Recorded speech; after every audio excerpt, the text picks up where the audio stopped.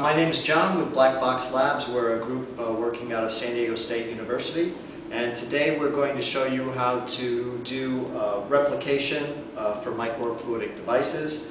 We can replicate anything down to the tens of nanos. And what we're going to do today is make a replica of this. This has a feature size of 1 micron.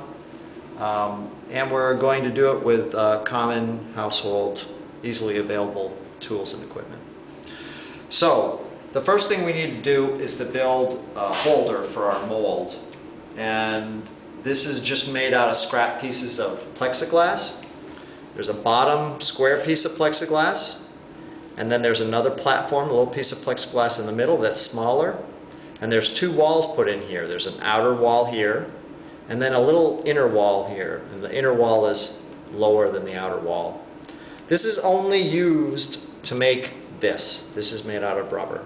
So once I have this, and then the reason for the usage for this will be clear as we go along, but once I have this, I pour PDMS rubber, which is a 2-part optically clear rubber, into this, and when it hardens, I end up with this.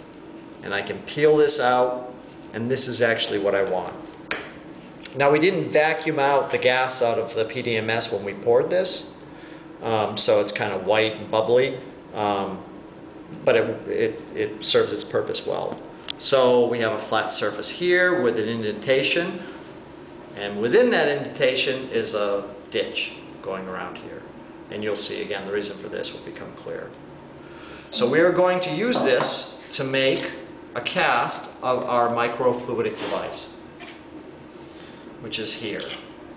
And what we want to do is place our microfluidic device feature side up here on this center platform. And we're going to keep our microscope slide over it just to keep the dust off of it for the short time that we're going to be doing this.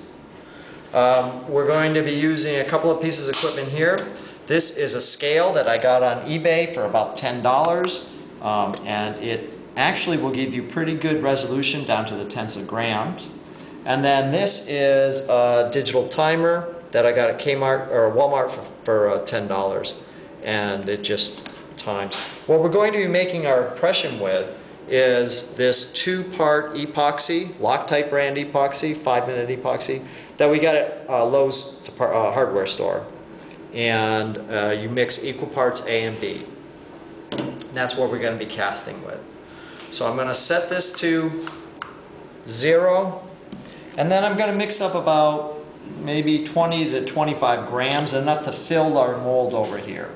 So let's say if I do 25 grams, I'm going to want about 12.5 grams of each of the components. These bottles are getting down. So we want 12.5 grams of each, and now we want about 13 grams. The mix is not, super critical, but I'm going to set this for 5 minutes, and I don't want to run it down to the last seconds here. You can use an epoxy that is a little bit slower setting, give you more time if you want, but this has worked pretty good for us. I think like a 10-minute epoxy or an hour epoxy or whatever would work just fine, but it takes longer to cure. So I'm going to mix this. What I'm mixing this with is a Dremel tool and a bent screw, and I'm just making sure I don't nick the sides of the cup. This introduces a lot of air, but the process that we're going to be doing is vacuuming the air out, so we're not too concerned with that. We're going to place this into our homemade vacuum chamber.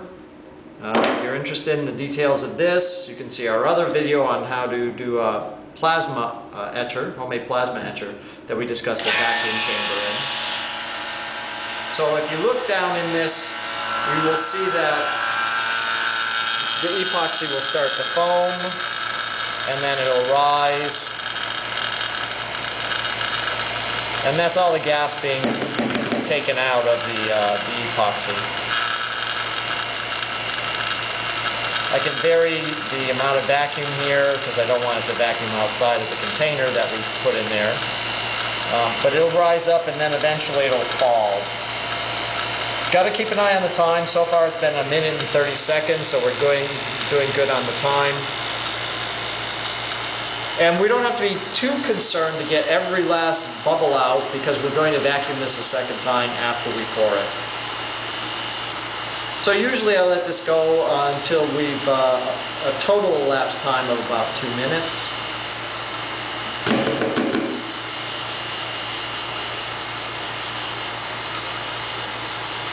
Okay, that's 2 minutes gone so far.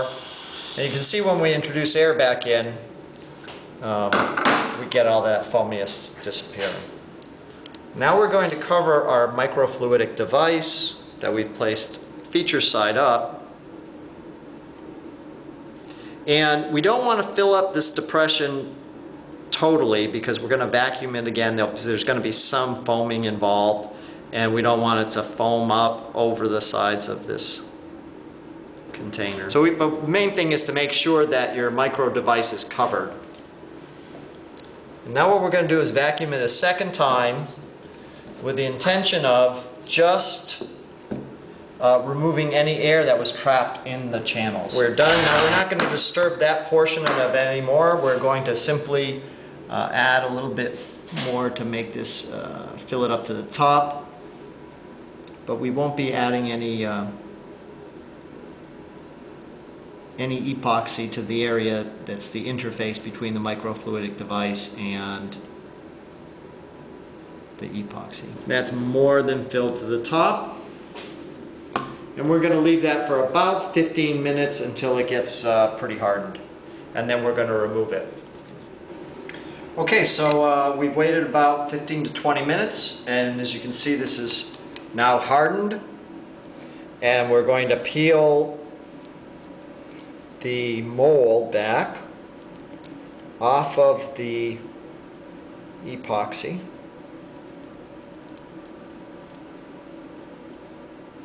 And what we have now, this is reusable.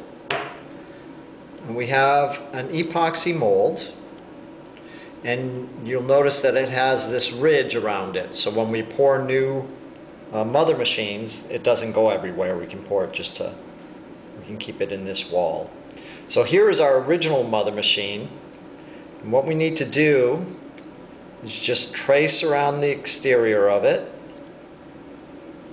Make sure there's no epoxy over the top.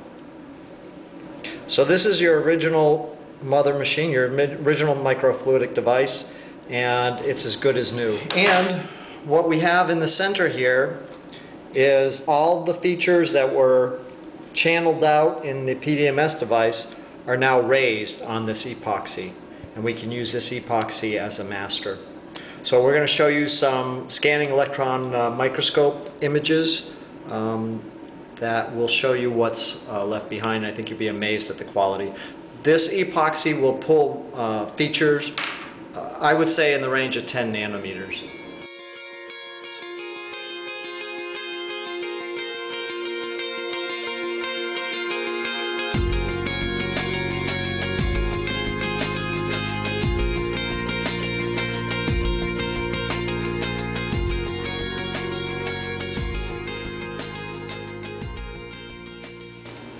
Okay, so we have our mold that we're going to pour a PDMS device into now, and it has the features facing up.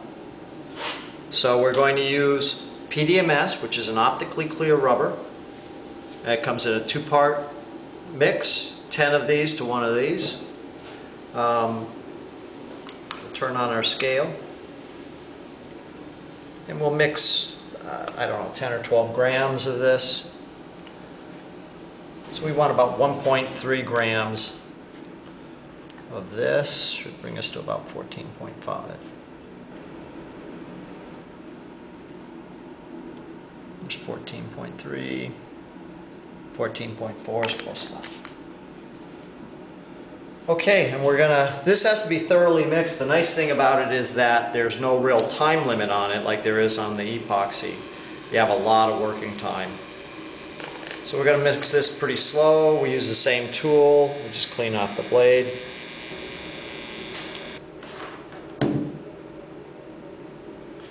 Alright, so we're going to put it in our homemade chamber again.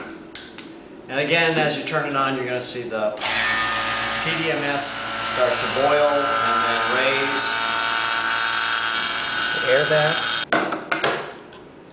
And now we're going to pour this onto our epoxy mold. Okay, so now we're going to vacuum it a second time. Place it in the chamber.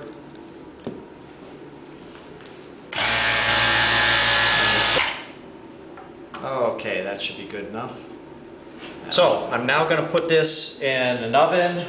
I cook mine usually at about 150 degrees Fahrenheit for about an hour, but a lot of people do it overnight. But we'll come back and check on it in about an hour. Okay, we've cooked our PDMS for about an hour, and then we let it cool down, and we're ready to demold it now. So the first thing I want to do is trace around the outside. This is our wall here. I want to trace around inside that with an X-Acto knife.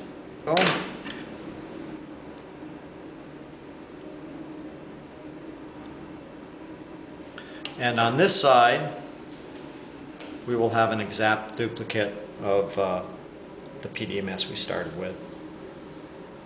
So now the only thing left to do is you can see the edges here. We can just trim off the edges with an X-Acto knife, and we'll go ahead and punch this to add tubes, and then bond it to some glass, and we'll be done. So we hope that helps, and check out the rest of our videos on our site, and thanks.